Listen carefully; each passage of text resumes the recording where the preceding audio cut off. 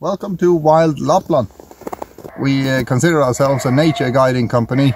We run dog sled tours with sleds. We run tours with carts. We hike with the dogs. We hike with other people. We have fishing tours and kayak tours as well. My name is Donald Eriksson and we are running together with my fiancée Maria Aurora Borealis Adventure, and we are mainly focused on dog sled tours during winter time, and summer we do kennel visits and stand-up paddling and husky walks, and we also do aurora viewing tours, and we have some aurora teepees where you can sleep and see the northern lights. This is Grane Beckasin and my name is Annika Rydman. I am CEO and one of the founders of the company.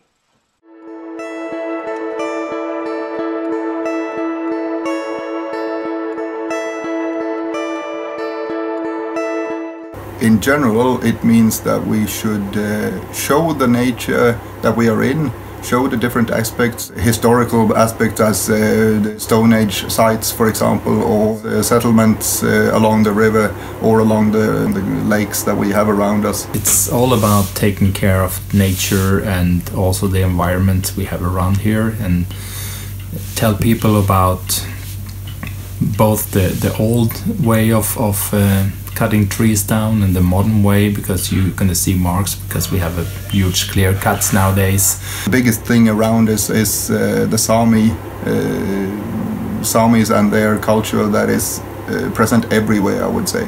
There are reindeer paths that we are crossing. It is places where they feed. It is places where they stop. It's reindeer fences. It is, of course, the Sámis themselves when we pass by. For me, it's about the indigenous peoples, the Sámis, to never misuse their culture and to expose them in a way that they don't want.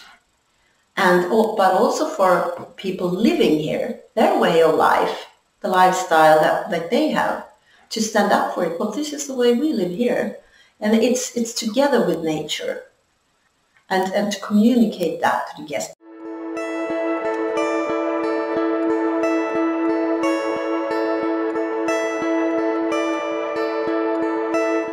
You can never do things that are at the cost of someone else's culture. This land, for instance, is the grazing ground for the reindeer. The reindeer herders are about to bring down their reindeers from the mountains now. So they graze here during the winter. The Sámis were here before we came. They were here with their reindeers. But cultural awareness is also, I think, about the people that are living here in this neighborhood, in this village and surrounding villages. And for a person coming from a large city in Europe, it can be very provocative to hear that we are hunters, It's a hunting tradition here for moose. So but we just explained it. Well, that's the way we live. We grow our potatoes, we pick our berries, we hunt our meat. När jag började för väldigt många år sedan att tänka på det här med samisk turism, så var det faktiskt ett sammanhang. Det var när jag var nere vid Umeå, en stor stad, där vi fick problem för att våra renhjorn var vi tvungna att styra om till ett område. Det var ett väldigt populärt skidspår och det var skriverier i tidningen och folket var väldigt upprörda mot oss. Och det var inget roligt. Men vi kom fram till det vi funderade varför blev det som det blev. Och det handlar ju bara om en sak. Många människor har ingen aning om hur renskötsel fungerar. Det handlar ju om dålig utbildning. Och så väcktes idén för mig att jag måste hålla på med det här för att sprida kunskap vidare. Att kunna berätta någonting om renskötseln så att folk lär sig. För mig är det väl så att det är väldigt viktigt att kulturen går ihop med den verksamhet som jag håller på med. Eftersom jag är ju renskötare i grund och botten. Att hålla på med en verksamhet som stör rennäringen, det är ju inte ett alternativ.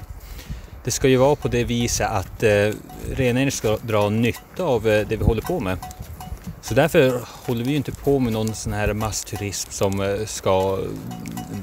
som bara jultomteland. We learn from each other all the time. It might be small things that the trail should be here instead of there because it fits for dog sledding and of course then for snowmobiles as well. It might be that they are herding reindeers a little bit further south on the river. Okay, fine, then we stay away, then we go into the forest instead.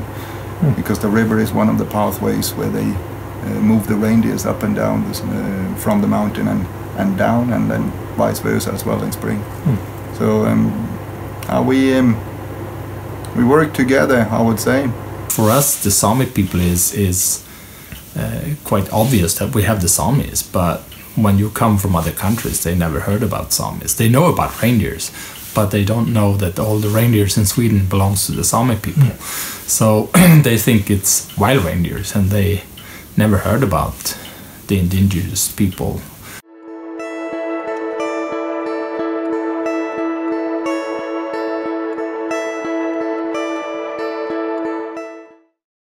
Det är alltid viktigt att till att börja med lära sig om renskötseln, varför den finns i det här området och varför den beter sig på det viset den gör. Varför renarna vandrar just över det där området. Och sen att alltid ställa frågan när man har någonting nytt på G. Att göra det i samförstånd med samebyn och rennäringen. Så inte det krockar. För rennäringen har sina rättigheter, men det har ju också, jag brukar säga så här, det finns lagstadgade rättigheter och det finns personliga rättigheter. When we have lunch or when we have fika on some tours, that we actually talk about what is happening over here. How did this area come to? When do we see reindeers and where do we see the mooses? Why do they walk where they are and such things? So the meeting with people and the talk with people, the dialogue is a huge part of what we do. So I would say no, it's not really a problem. We try to educate people on our area. Allemansrätten is sort of a sacred thing here for us, and it gives us the opportunities to move freely in the woods, in the mountains. It's a fantastic thing in this country that you can move about all over the place. You don't need to own the land to be able to walk on it or pick berries or hunt.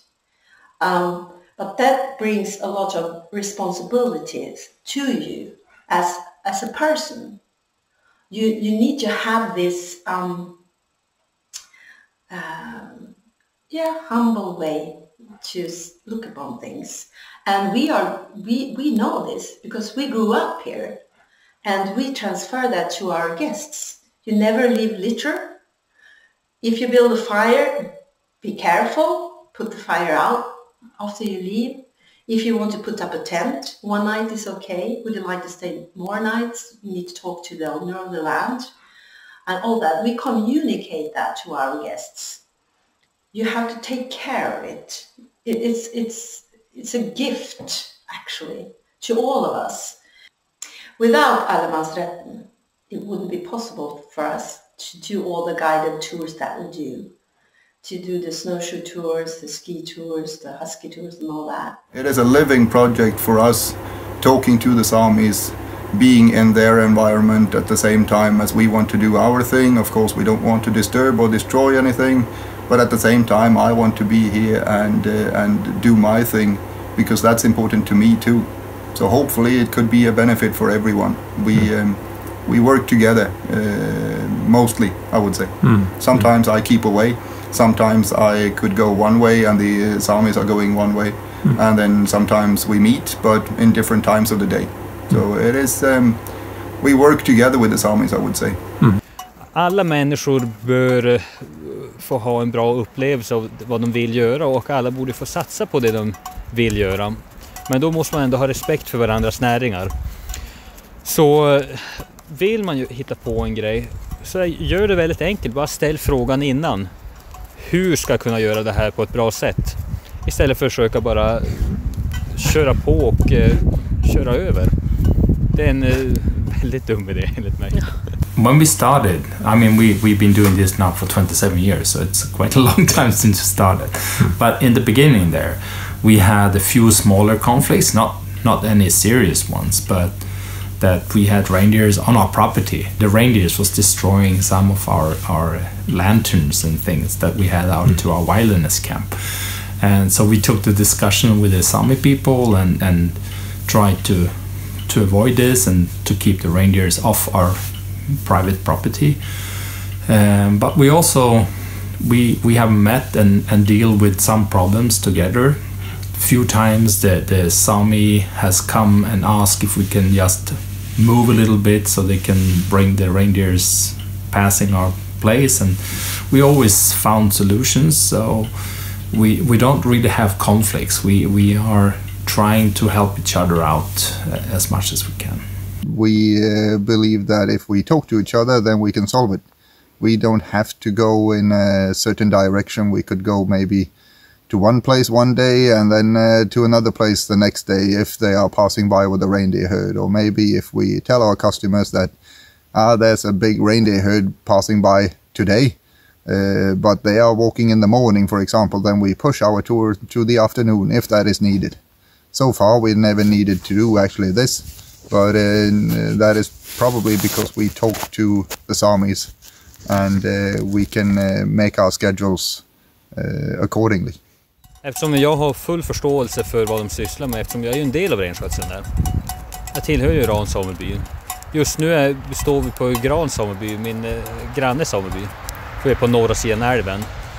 Och vi har ju inte gjort en enda grej utan att fått deras samtycke. Fastän att vi har rättigheter att kunna göra egentligen det vi vill. Men då i respekt mot dem så då har vi alltid ställt frågan till dem före vi gör någonting. Och det verkar uppskattas. Och jag känner det att ska vi bygga någonting på längden och på framtiden så måste det vara i samförstånd med andra renskötare också. Inte bara gå min egna väg. We want to share with people our way of life, our way of being outdoor, and have people to enjoy what we enjoy when we walk the woods, when we pick berries, when we fish, when we hunt, and all that gives us as humans so much, because we have this longing to be outdoor, but we are so urbanized that we don't know how.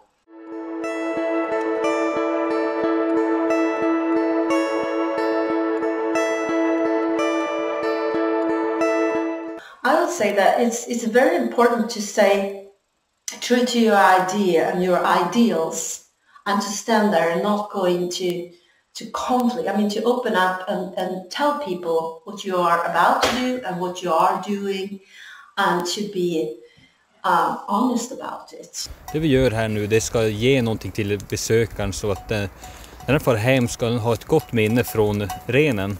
Och sen när den pratar vidare till nästa person ska den kunna säga någonting om renskötseln som är väldigt viktigt att veta. Vad som kan skydda den, vad som kan förebygga att problem blir. Och vad som är bra med den och vad som är kul att se att ren är ett väldigt fint djur. I think it has to come from within, what you stand for, because you can never ever fake it. And if you are true to what you stand for, the values that you as a person stand for, and the company, it can never go wrong, because when you have that sensibility, it will be so easy for you to navigate in all this.